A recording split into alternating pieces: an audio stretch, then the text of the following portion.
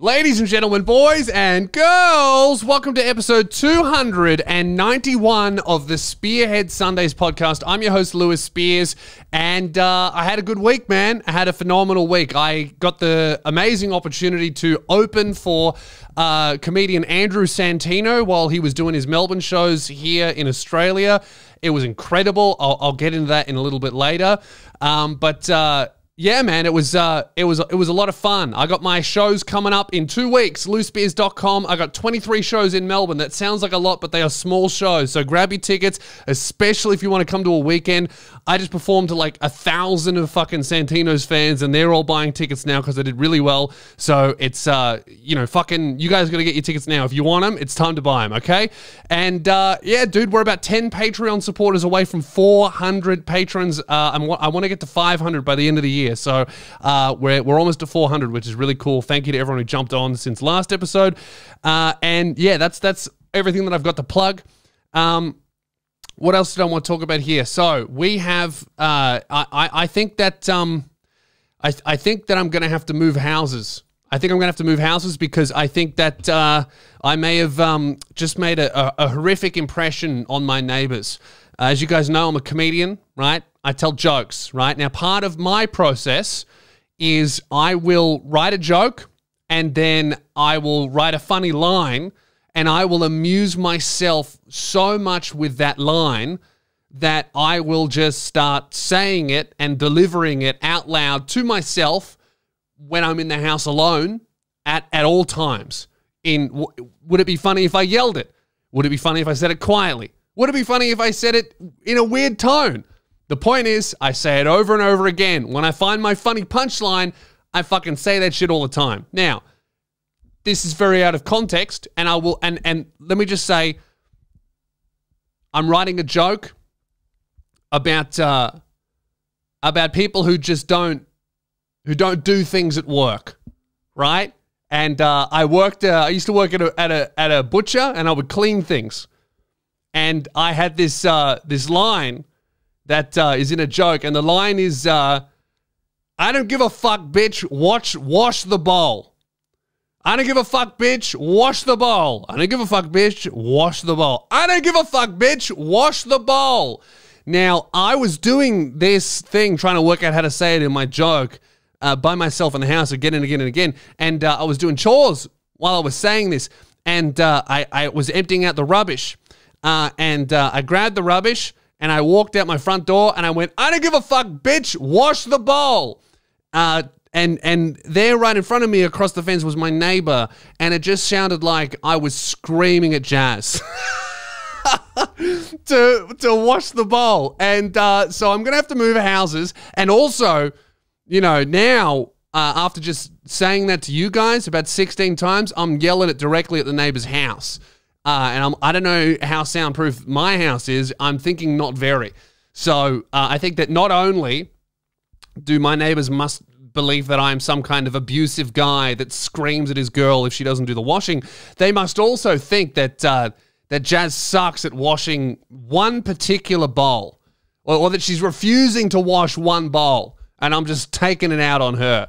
So I'm going to have to move, but I'm hoping that it's worth it because I think it's a funny joke. So loosbeers.com, come see me. I opened for Andrew Santino in Melbourne. I did that last night. I'm recording this one on a Sunday because I wanted to talk about the show. That's why it's coming out late on a Sunday. Man, it was so much fun. I met Andrew in 2019. So I met Andrew Santino through Andrew Schultz. So me and Schultz were talking online for ages while... when me and him were talking regularly, I think that's when he was like a little bit bigger than I am now. I think is when we were kind of talking, and he had a lot of questions about YouTube and podcasting, and we were going back and forth. I had a lot of questions about stand-up and what the scene is like over there. So we were just kind of like trading knowledge for months online, and then he really, really started to take off. Pretty soon after that, which was cool to see. And I helped him book a show in Australia, and I opened for that show. And then when I went over in 2019 to New York, I went and I hung out with him when I was there for 2 weeks, and then I went to LA, and I didn't know anyone. I didn't even know like Australians that were living over there. I knew absolutely no one. So I reached out to him and I was like, hey man, I'm going to LA. I don't know anyone. Can you introduce me to like any comedian? They don't even have to be big, just fucking anyone. And then he goes, yeah, do you know Andrew Santino? I'm like, fuck yeah, I do. He's huge. I love Santino. So he's like, cool, I'll hook you guys up. And then Santino took me out to lunch and I was like, oh man, what a nice guy. That's so cool. And then he goes, dude, I'm going to the Comedy Store tonight. Do you want to come? And I was like, fuck. The Comedy Store. It's like, that's the most famous club in the world and has been for like fucking decades and decades and decades. Every comedian's done there. Every single comedian's done there. So I'm like, fuck yeah, I want to see the Comedy Store. And I go there and he introduced me to Neil Brennan, who co-wrote the Chappelle Show. He showed me around I think there were 4 stages, or at least 3 stages in the fucking Comedy Store, and he took me around to all of them. He performed and I got to see him, and then he took me to like the biggest room where Joe Rogan was doing his show and fucking took me backstage. I met Joe Rogan. I had a great chat with him, and it was the most magical, inspiring, incredible night probably of my life, where I was like, oh my God. I think it was like, because it was 2019, I had just released my comedy special, and I was really thinking, all right, for me to take my career to the next level, I need to start really seriously thinking about moving to America or the UK. And my trip to New York and LA was like me picturing, if I were to move to America, would I like it? Because I was like, I think I need to move there, but if I go there and I fucking hate it, that's horrible. So I need to go and test the waters. And I figured out I like New York much better than LA. But for me, that trip was like, man, can I make it? You know, and within a month of being in America, I was like hanging out with like one of the biggest like new gen comedian that's come out of this whole like podcast wave at the time. And then he introduces me to the guy, Joe Rogan. I'm like, oh, okay, yeah, this is where I need to be. And then COVID happened, and that day like really kept me fucking going through COVID, where nothing was possible and you couldn't do your job and everything was fucking awful. I was like, yeah, but I was there for a month and I fucking did all of these things. It's possible. I just need to get through this and get there. And even that day, still now, then I'm going through the surgery. And I told Santino this last night. I was like, man, that fucking time you took me around and basically showed me what's possible, and what I could one day achieve and see myself without getting like a guided tour from someone who's already in there, was like such an important moment for me.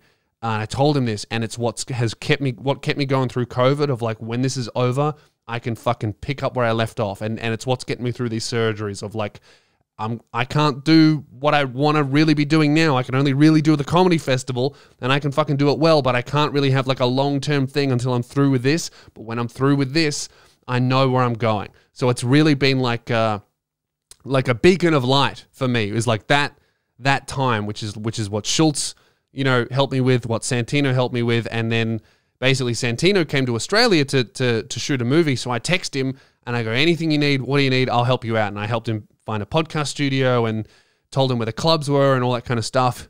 It's so funny, like the differences. Whenever I've spoken to American comedians who've come to Australia, they're like shocked at how different the scene is here. And by different, I mean how much worse.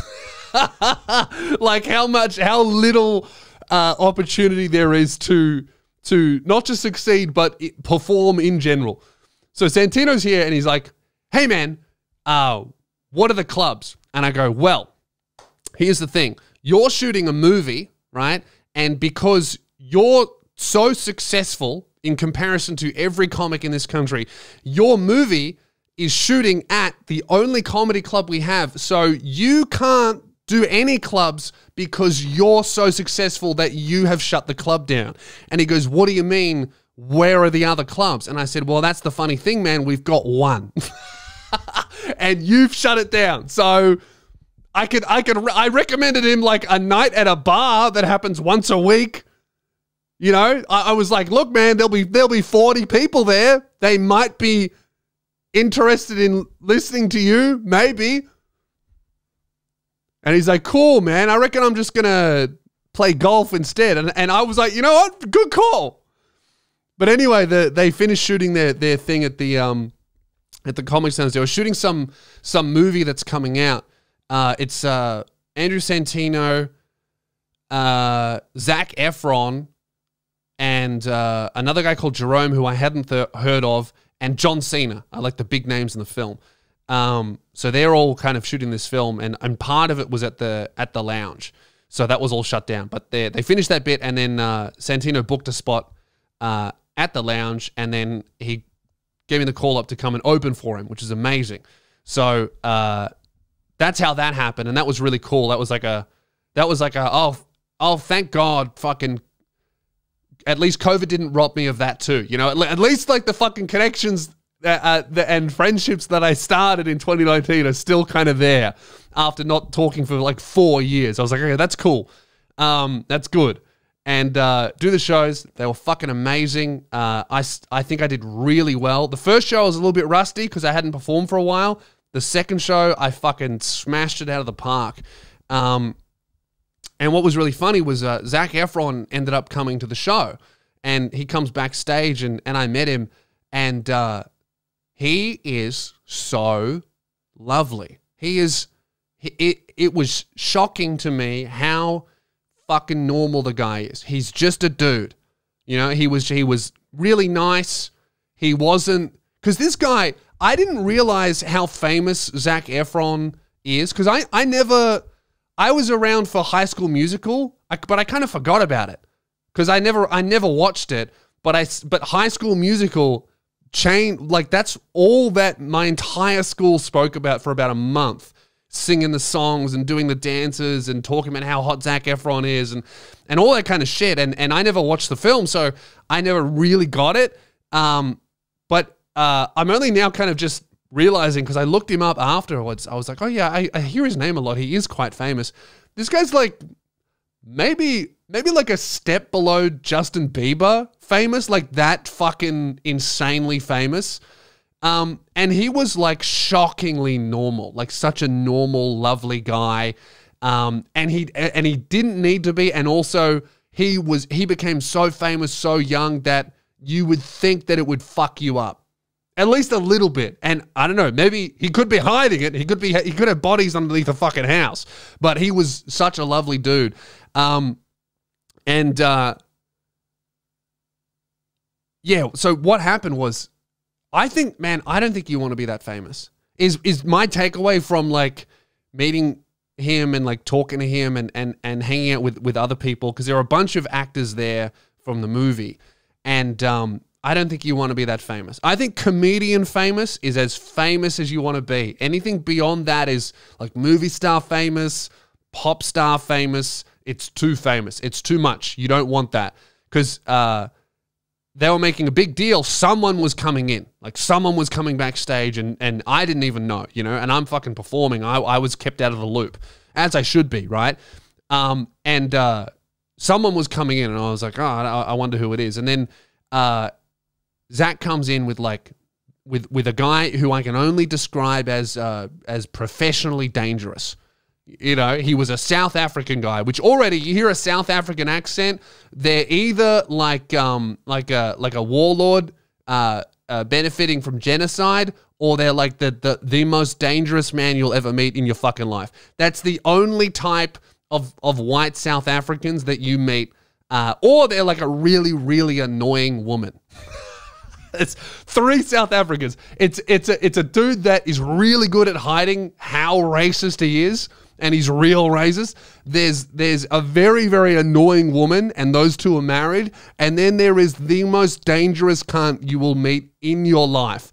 And that's who I met, right? Lovely dude, but you could just tell that he was on alert, ready for anything at any moment. Like that guy would kill me, no hesitation. And he would get away with it. And I think that not many people would notice, and my body wouldn't be found for a couple of hours. They'd be out of there. That's who I met. But he was lovely, right? He comes in, And then Zac's behind him, and he walks straight up to me. I'm standing up, and he goes, "Are you security?" Because I'm like fucking massive and all black. And he goes, "Are you security?" And I go, "No, I'm a comedian." And he went, "Oh," and like it was like, "Oh, well," and then it just immediately starts looking for other security. And you know, Australia is like, I think when I was in LA at the Comedy Store especially, there's so many famous people go there, like Kevin Hart and just like big celebrities sit in the audience. So there's fucking security guards everywhere, and sometimes celebrities show up with their own security too. So it's a very like well-oiled process of like my security talks to the venue security, they work something out, and then I go in and I get escorted and sat down, and there's guards and everyone knows what they're supposed to be doing. We don't have anyone that famous in Australia. There's no need for that sort of like intricate security system. What we have is like just big cunts. You know, like we got a few big boys, and they're not trained in any form of security. They've never met a really famous person in their life, but they do play rugby. Like that's what we've got.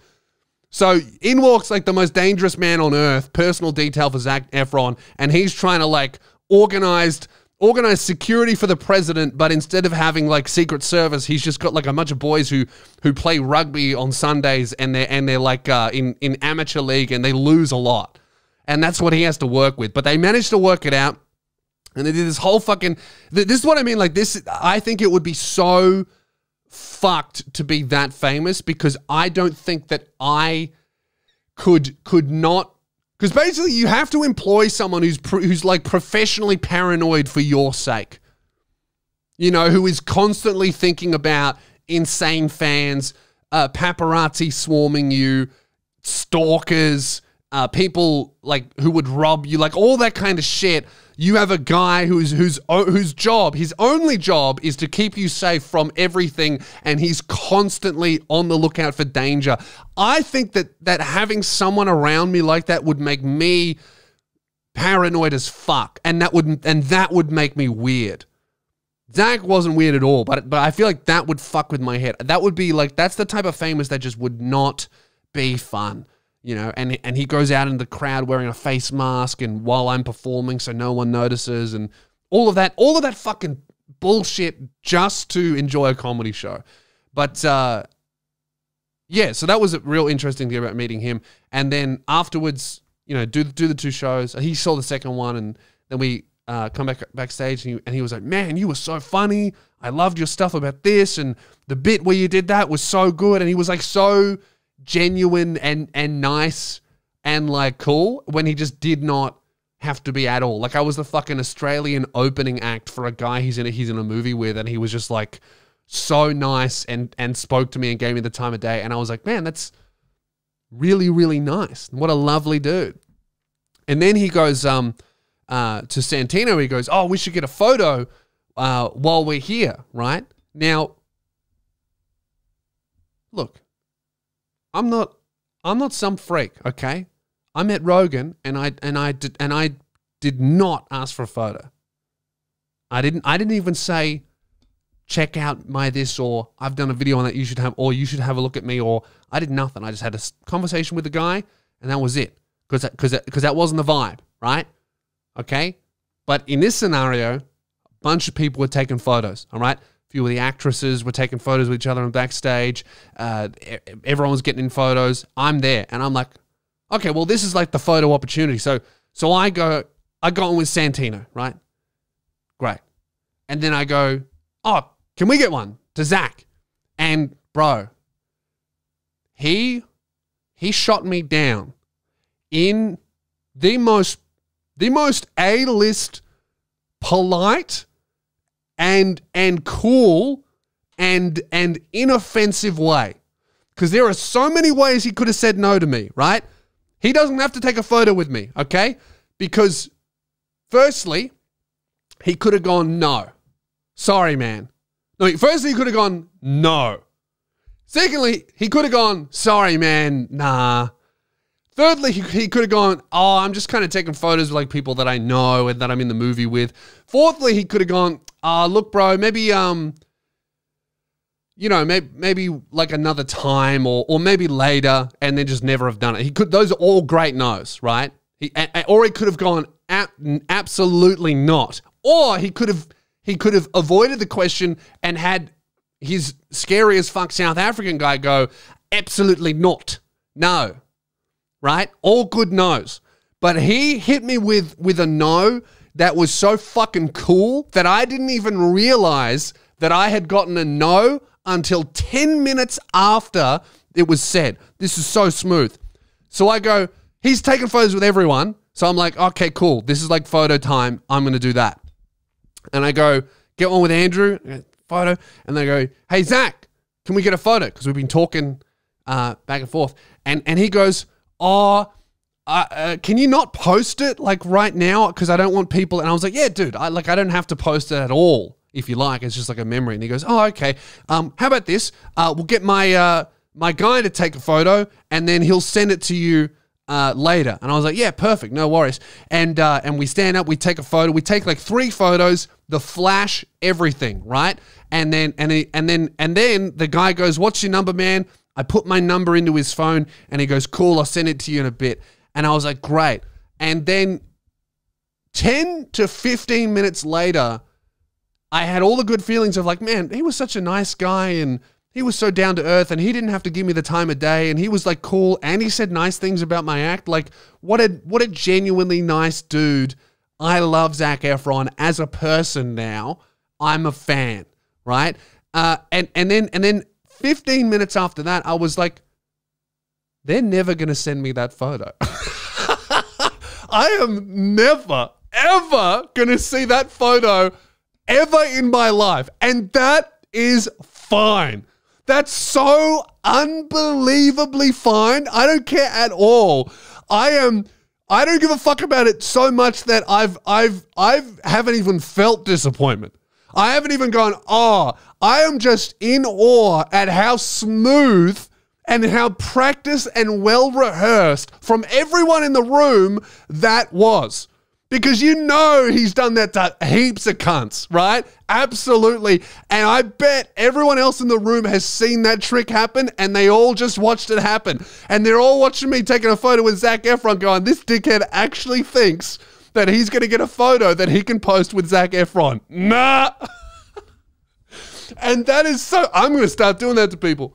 I'm going to start doing that shit. Just not because I need to, because he has to do that because he needs to. Because why would he trust me? You know, you can have a good conversation with a guy, take a photo with him, and then he sends it to paparazzi, and all of a sudden your night's fucked. You know, like I'm sure that's happened to him.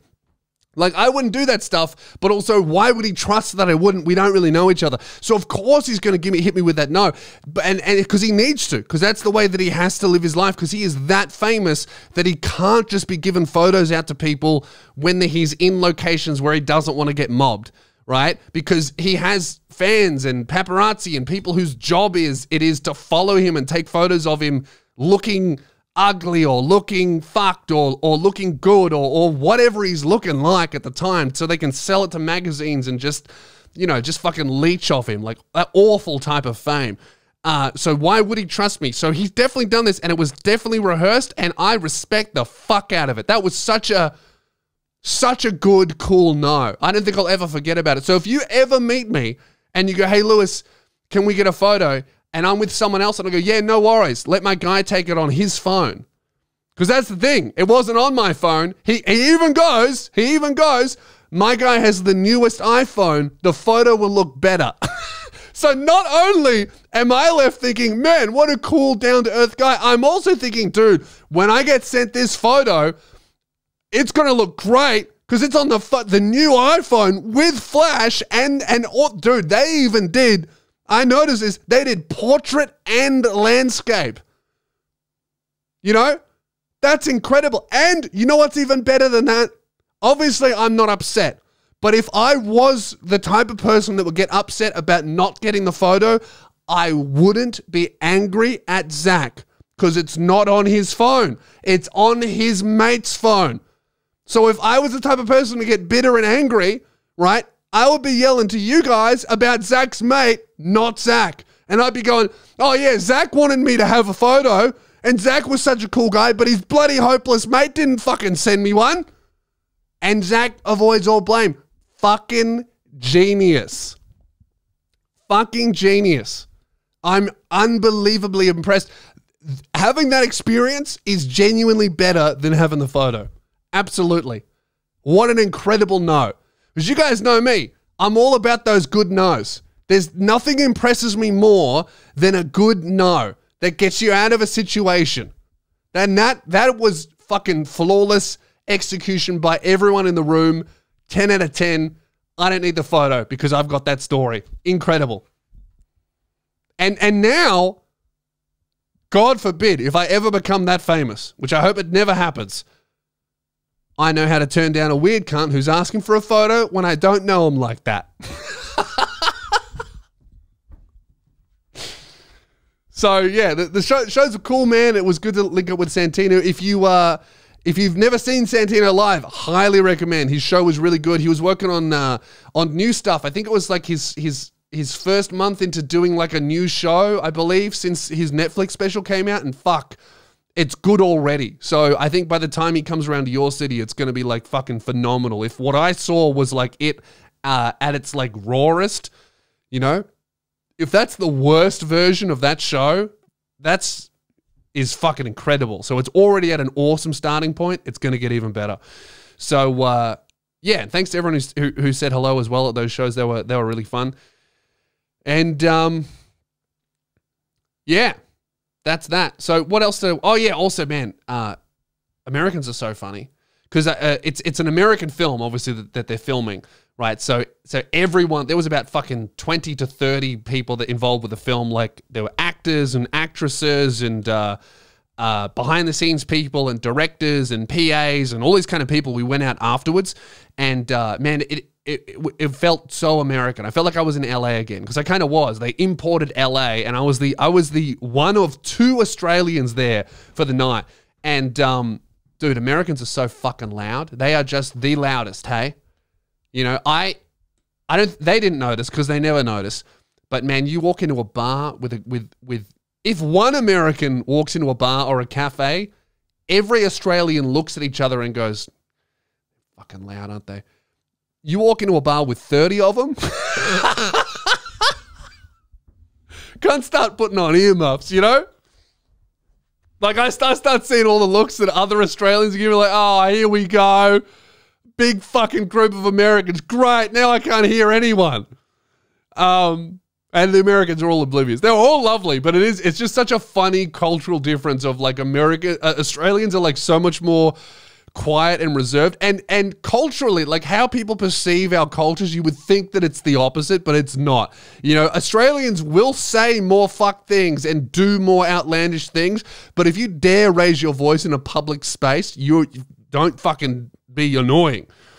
So yeah, I did my bit, and man, I had the funniest. One of the funniest horny things I've ever heard, that I've ever had said to me, right? And I've had a lot of funny horny things said to me, especially since posting the full outline of my meet a couple of days ago. I'm doing this bit, and I did this bit about being tall, right? And finished the thing, blah blah blah.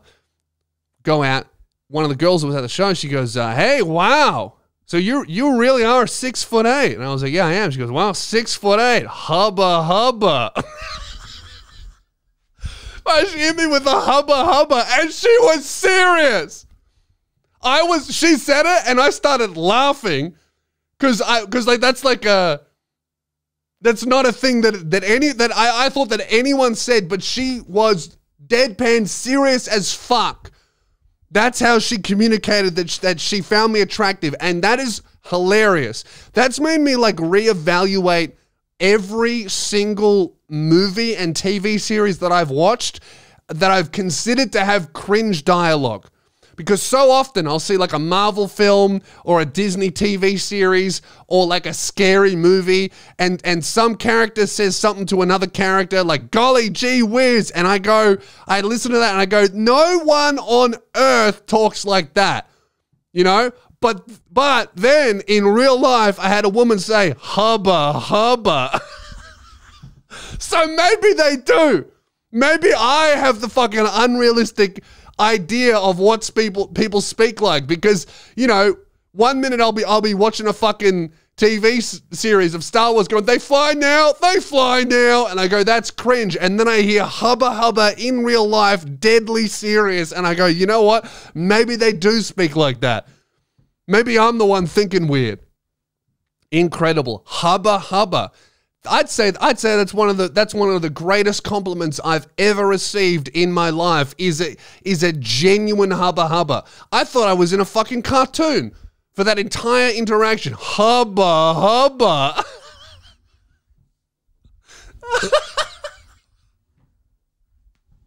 Hubba Hubba.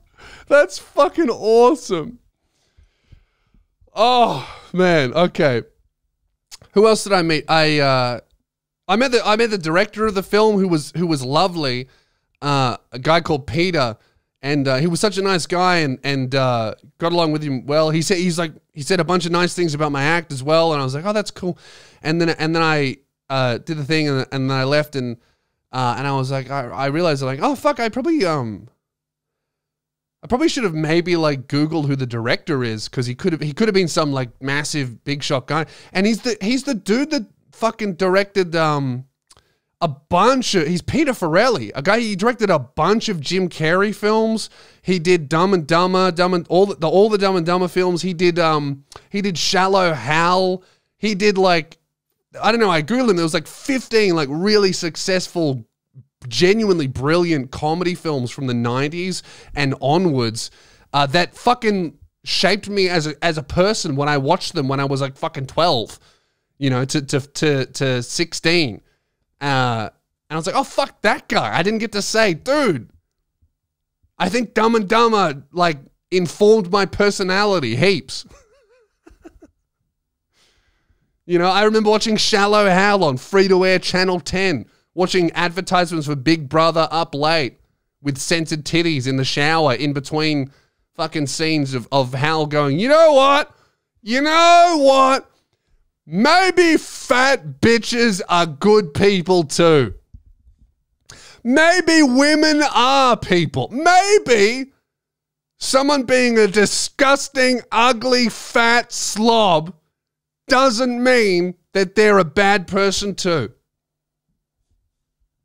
Despite the fact that I would rather rub Vaseline in my fucking eyes and pretend that I have conjunctivitis than even glance at a fat bitch. So he was lovely. That was yeah, really cool. John Cena was there. I didn't see him. I assume he was there because I didn't see him, and no one said that he was there. And no one talked about him at all. But I'm assuming that he was there. I just couldn't see him. So yeah, that was my weekend. Now, with that said, guys, patreon.com, every single week we've got a Patreon exclusive episode of Spearhead Sundays that comes out, and you get early access to the podcast unless I record them on a Sunday like I am today, which is pretty rare these days. But yeah, if you want to support the show, I'm not touring relentlessly this year. I got another big surgery coming up, so Patreon is what I'm really, really leaning on and what I'm really trying to push, because it's kind of the only constant, like, definite guaranteed source of money in my life, and it's funding fucking everything. We're back to square one. You know, it's not a couple of years ago when I had a few things going, a few balls rolling. It's you and me, baby, again. It's us. All right, and I really want to hit 500 patrons, and so do the people I have to pay my mortgage to. So, guys, I'm 10 people away from 400 patrons. Let's get that over to 400 this week. It would be fucking amazing. Thank you to everyone who's been jumping on board, and thank you to everyone who's been leaving nice comments and everything like that. And yeah, I appreciate it. But speaking of you guys jumping on board and being so cool, I had a realization the other day, and this is something that I've kind of mused on every now and then with the show and with just what I've done with my career so far, but now I think I know, I really understand something about you guys, and I'm grateful for it. It's really good.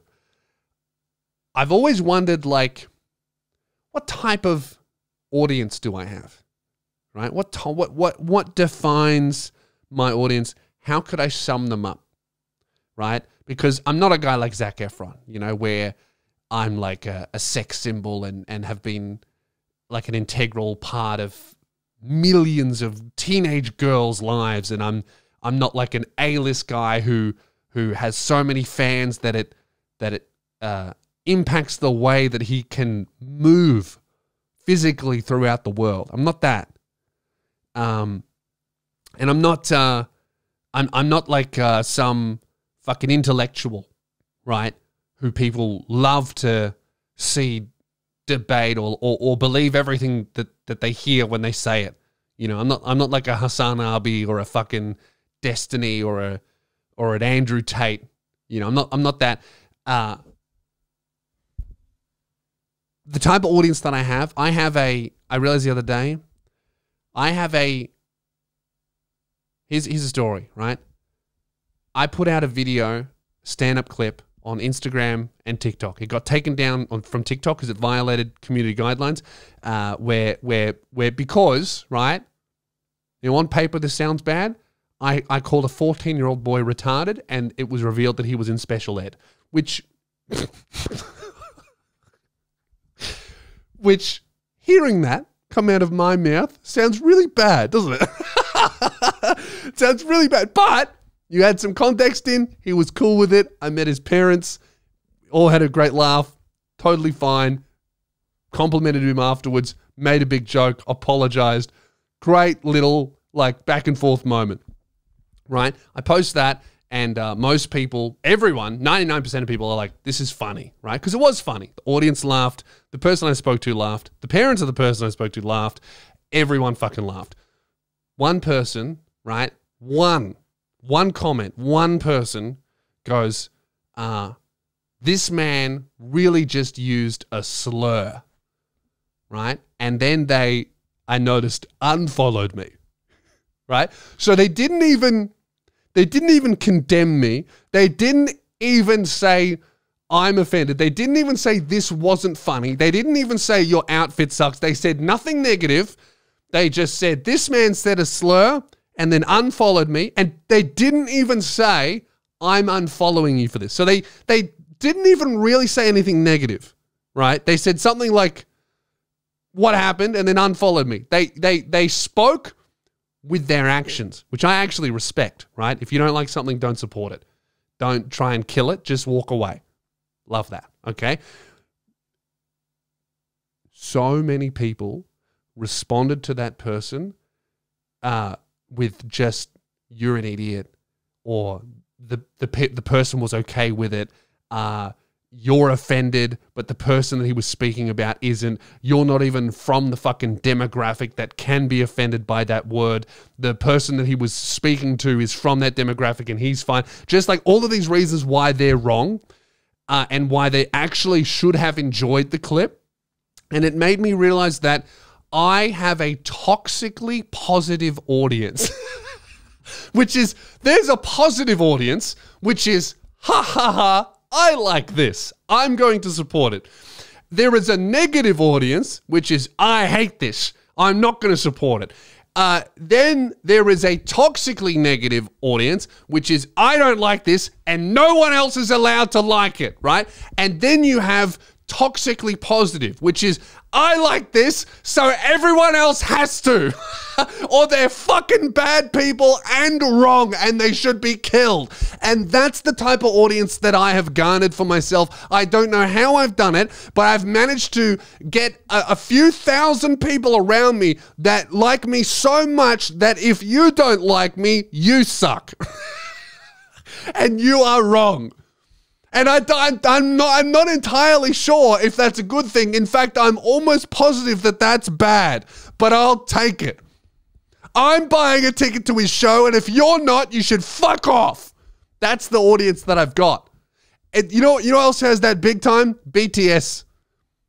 That's the K-pop fandom as a whole is like, I like this, and if you don't, you're fucking racist and you should die. Here's a GIF. That's the only point of difference between my audience and K-pop stans is you guys aren't really posting GIFs of me. And you know what? It's time for that to stop. All right? Because I'm going to need to see some GIFs. Okay? The next time somebody writes something mean or negative or even neutral, anything that isn't unbelievably positive in one of my comment sections, I want to see GIFs of me. Or of Young Jung Ho, or however the fuck you say the cunt's name. I'll accept that. I want to see a GIF of me or Jung Ho, or Jung So, or whatever the fuck they're, Jung something. Young boy, NBA young boy. Who were the Young Lean? Young Gravy. Young someone. I want to see GIFs. Guys, it's time for a miscellaneous bit at the end. This is the part of the podcast where I answer live advice questions sent in by the listener. If you have a question for me, a story, something you would like me to speak about, anything at all, a thought about the show, send it through to podcast@loosbeers.com. What do we have here? My mum is trying to gaslight me into leaving my girlfriend and her kid. How do I say to my mother that I want her out of my life? Ooh, juicy. Hey, Lewis, big fan all the way from Canada. Can't wait to see a live show. I'm actually going to get down to Canada hopefully next year because it's part of the Commonwealth, which makes immigration really easy from Australia and working stuff. So I might even be able to get there next year. No promises, but it could happen. Anyway, my girlfriend, 25, and I, 20, ooh, bit of a cougar situation, have been together for over 2 years, 23 and 18. Barely legal. She has a child who's now 2 years old, almost 3. The child is not mine, but we've all been so close together that she calls and sees me as her dad. Her biological dad is not in the picture, and I was more than happy to take that role. We've been living together for about a year now, and it made me realize my mum is very toxic towards her. She keeps making derogatory comments at her expense. Because of her toxic behavior, my girlfriend and I want to move into a different town where her parents live, but it's 2 hours away from where we currently are. I've lived in this town my whole life, and I'm a little bit scared but excited to move away. Ever since I've told my parents about this next chapter in my life, my dad has been very supportive of us, but my mum, on the other end, has gaslit me into feeling bad that I'm leaving her and abandoning my family for my new closer little family. I feel like I need to remove her from my life because of her behavior, because I've talked to her about it and she kept denying any wrongdoing. Basically, I need advice on how to break the news to my mum that I don't want her in my life anymore because of the way she's acting. Sorry for this long dump, but I would appreciate your thoughts on it. Yeah, this is an interesting one, especially, you know, I've also looked after a child that's not mine. I've been a foster father as well. Well, you're not a foster dad; it's a bit different. But I've looked after a kid that's not my kid. And my parents were not toxic, but it is something that a lot of people in my life were like, "Why are you doing that? Like, you don't have to do that." And the answer is you don't. And that's kind of what's really special about it. You don't have to help. You know, people who have biological kids, they at the very least they should, you know, like they have to. Whereas when you kind of step in and do it voluntarily, when you are in a position where it's not exactly a good thing, but you know, it's not society isn't going to look down on you for walking away. Whereas if you do that with a biological kid, they will. If you're a deadbeat dad, a deadbeat mom, people look at you and go, "Wow, what are you doing?" But if you just walk away and, you know, you were with a single parent and then you walked away from them and the kid, no one really goes, "What did you do that for? You fucking..." In fact, a lot of people in your life will tell you to do that, which is kind of sucks because you know, you've decided to do this for a reason, despite the difficulties. You know, because you can love more than just the parent; you can also love the kid, right? And that is a really, really difficult thing for a lot of people to see because, one, they're just statistically speaking highly unlikely to ever find themselves in a situation where they have to decide whether or not they should get involved with someone who has a child. So it's not even an option for a lot of people. And two, most people, I think, when presented with that option will go, fuck, that's too much work. That's someone else's problem. I'm not helping that kid. I'm only interested in adult. I don't want to help kid, right? So as someone who has been in your situation, I understand what you're saying.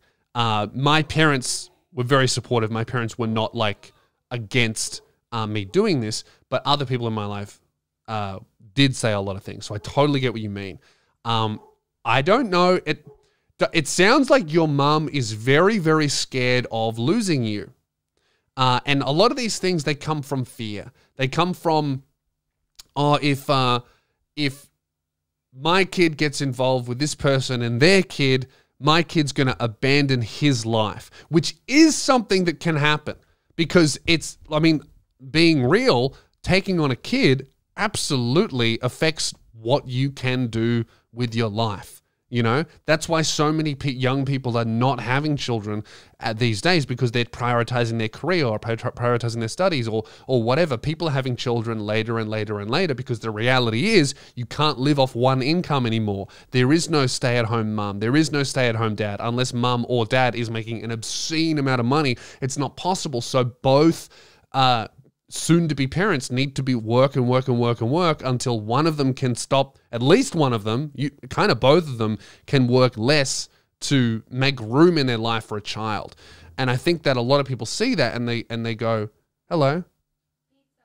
Oh, pizza? Cool. I'm doing a podcast. Thank you. Yes. A lot of people will see you bring a child that you could very easily just completely walk away from with no one giving a fuck at all other than obviously the kid and the person you were with. A lot of people are like, why the fuck would you take on that responsibility when you don't have to? And it would be so much easier and seemingly better for you and your life to just walk away, to be selfish, to look after you, to prioritize yourself to the detriment of these people. And I think the question that you ask yourself is, well, do I actually care this much about these people?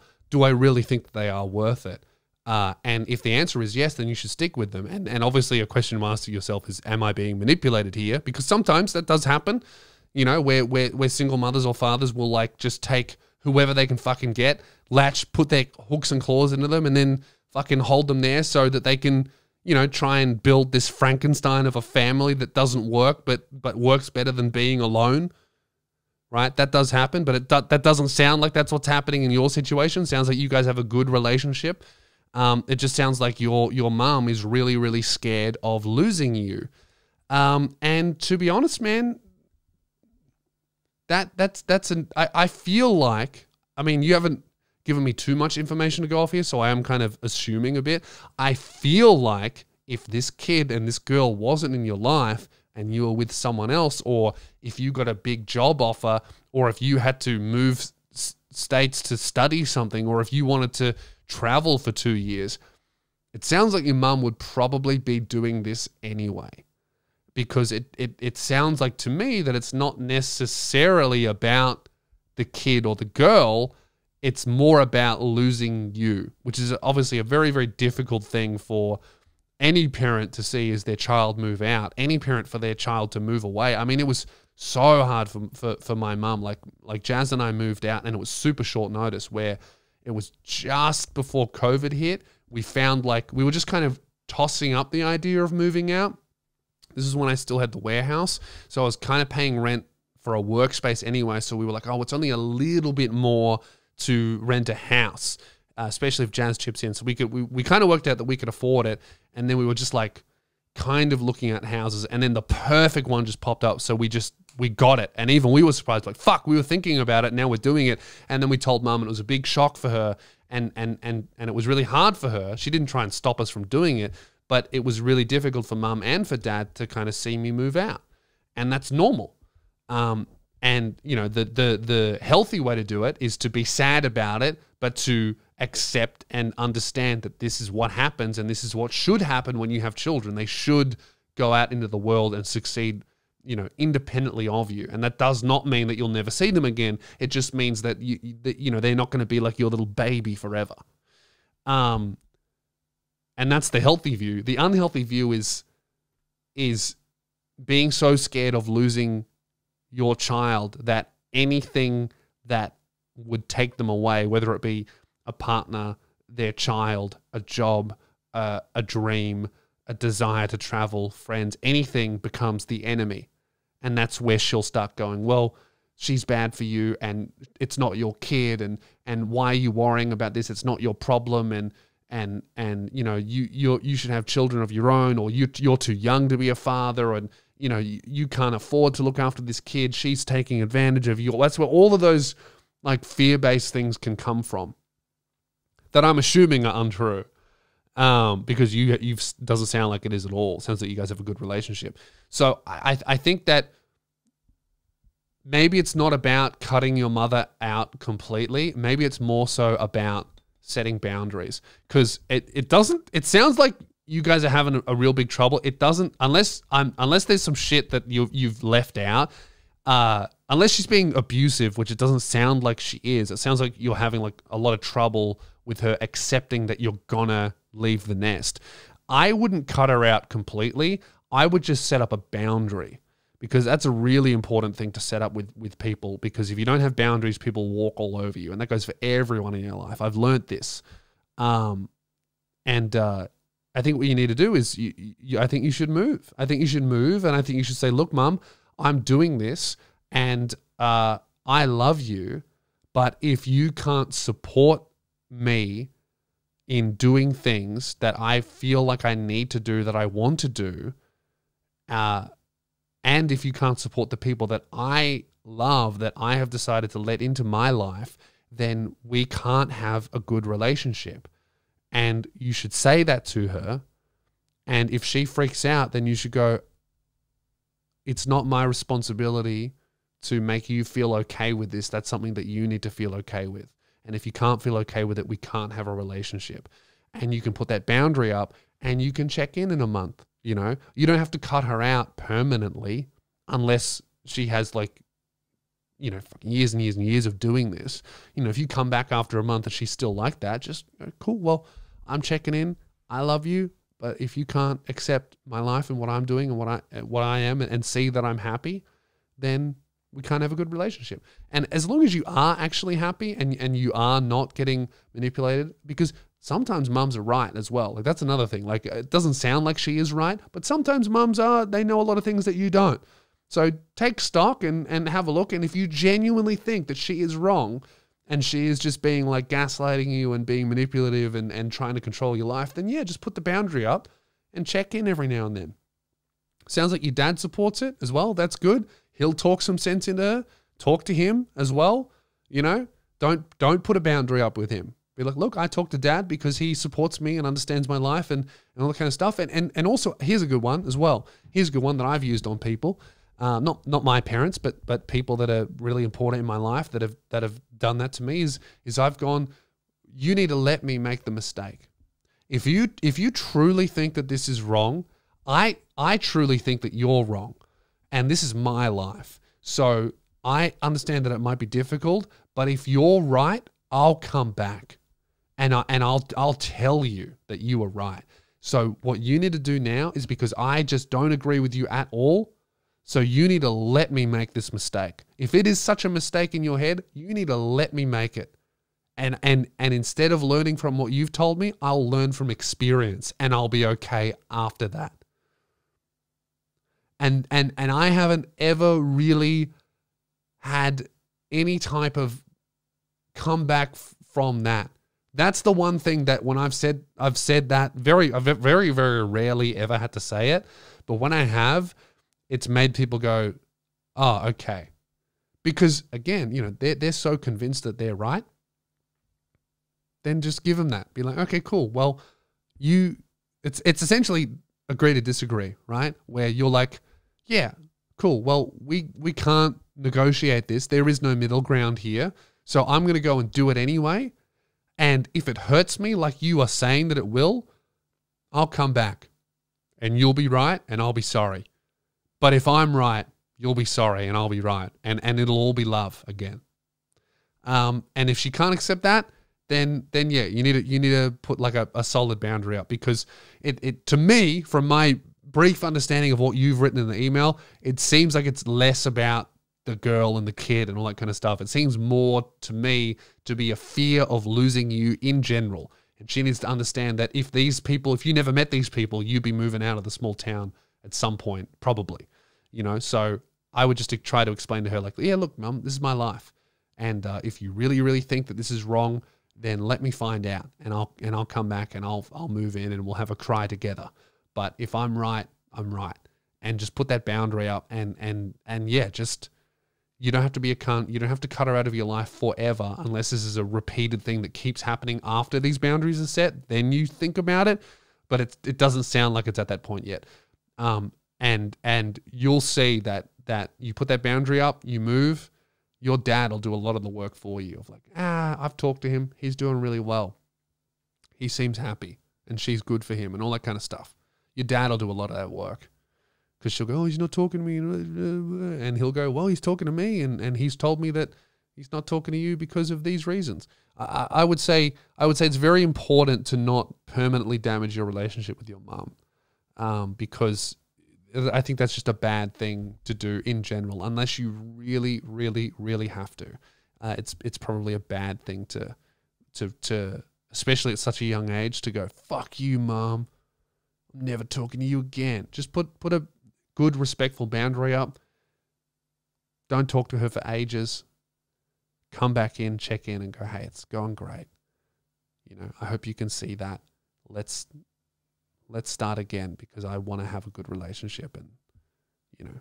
So yeah, that's my advice. I hope that's helpful. Come see me live, loosbeers.com, Melbourne. I got a bunch of shows. They are starting in 2 weeks. It's time to get your tickets. Loosbeers.com. Opening night is in 2 weeks. Then I got a bunch of shows. You want a Friday or a Saturday? Get them now. Loosbeers.com. Get your tickets.